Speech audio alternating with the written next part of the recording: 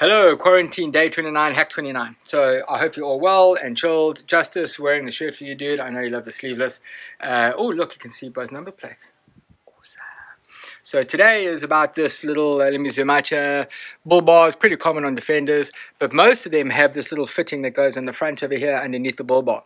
So what I did is I had someone actually fabricate, let me change hands here quickly. I had someone fabricate for me this little butterfly looking thingy that fits inside. It's pretty solid, so it fits exactly the way that it should, because you don't want it to loose and rattle, and bolted it in. And then I put this on. I think this front nose thing came from Safari Center, if I recall. Maybe Safari Center, let me know. It probably was from you guys. But I use this for very basic things, just to pull people back slightly. It's not for tugging, it's not for anything special, snatching or whatever it is. It's just for like a little nudge or a pull if someone's stuck. Catch you tomorrow.